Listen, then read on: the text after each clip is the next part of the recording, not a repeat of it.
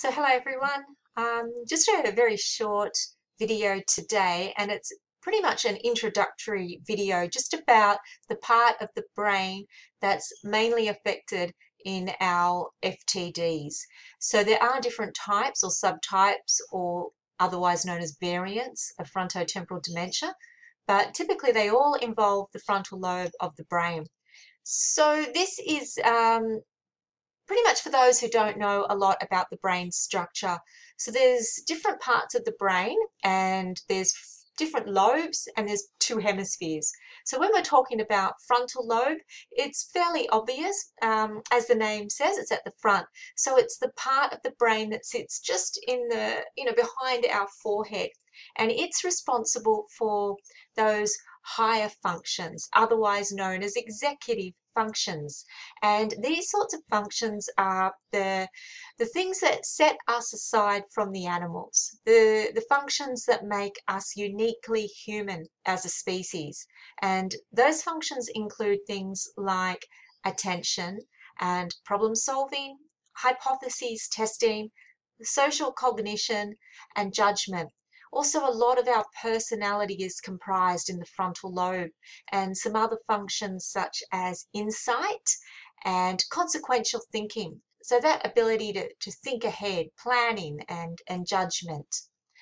It's considered a relatively recent evolutionary development. So if you subscribe to evolutionary theory, which most people do these days, I, however, do not, but according to evolutionary theory, the frontal lobes are the last part of neural cortex development in our evolutionary processes. So humans are the most evolved species, and the frontal cortex or the frontal lobe is the latest and most evolved part of the brain.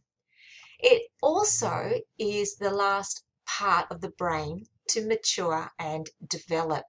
And this shouldn't come as too much of a surprise for those of us who have teenage children.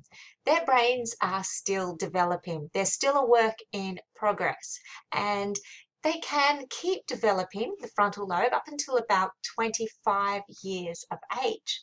So when your 18-year-old P-plater is out there doing silly things and not really engaging in problem solving to the best of what we think is their ability, and is not demonstrating very sound consequential thinking skills, the ability to think ahead, the what if, and the judgment and the planning, well, they just may have a biological excuse. Their brains are still developing, and it is that very part of their brain that forms, that allows them to develop the insight, the judgment, and that higher executive function.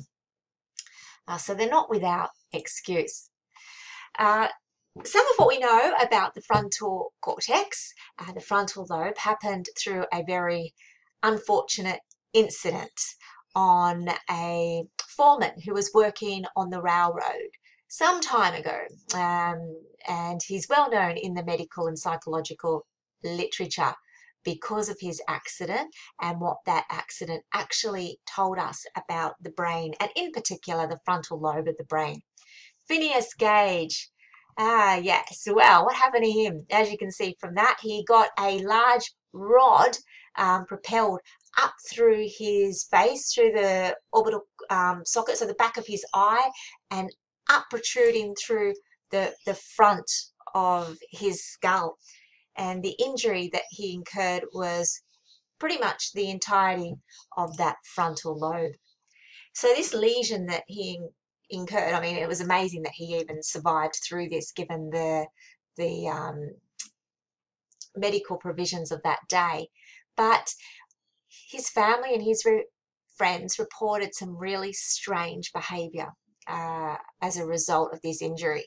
His behaviour became reportedly socially inappropriate.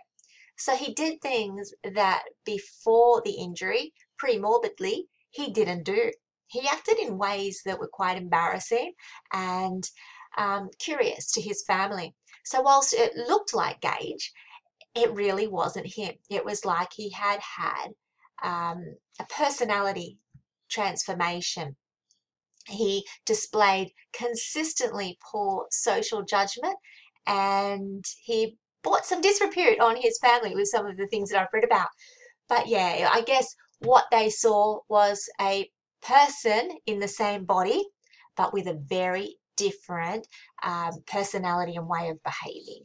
And isn't that just like people that get frontotemporal dementia? The part of their brain, the very same part of their brain that's getting damaged, albeit for a different purpose, it's neurodegeneration. So, it's not that acute kind of injury that Phineas Gage endured, but it is a deterioration of the frontal lobe, a degeneration and atrophy. So the part of their brain that's responsible for the same sort of skills, the social skills, the insight, the judgment, the planning, the executive function, is eroding away. And sometimes we see that same presentation. It looks like our loved one. We think it's them, but for all intent and purposes, it's like a completely different person in many ways. They do things that before the dementia they would not have done. I'm not going to go through the rest of these slides. It goes into a lot of clinical sort of information and brain regions, but I just really wanted to distinguish frontotemporal dementia from other dementias, because there's actually over 100 different types of diseases that cause dementia. And dementia in itself is not a disease. It's a symptom of some other disease. So in frontotemporal dementia, it's a particular tau protein that's causing the atrophy and the neurodegeneration. In Alzheimer's disease, which is the most prevalent presentation of dementia, I think it accounts for about 80%, perhaps even more, of the dementias. It's due to tangles and plaques that form in the brain. And I think the second most prevalent type of dementia is the Lewy body dementia. And the Lewy bodies, the proteins that develop in that dementia, were named after the person who found that. Much like frontotemporal dementia was founded by a guy called Pick, and so you sometimes hear of FTD being referred to as Pick's disease. But what we know about the different types of dementia is that there's different origins, there's different parts of the brain being affected, and there's a different type of neural process behind it, different type of protein accumulation, neurofibrillary tangles or plaques that are forming. And whilst all dementias sort of result in a deterioration of the brain, they all end up, unfortunately, in the same place. They just take different pathways through the brain until eventually pretty much the entire brain is impacted in some way. Frontotemporal, so you also hear about the temporal lobe, the parts of the brain that are on the side, is impacted in FTD. And the limbic system, which is deep in the brain, also is connected to the frontal cortex. And the limbic system is responsible for emotional regulation and some other social processing, emotional regulatory skills.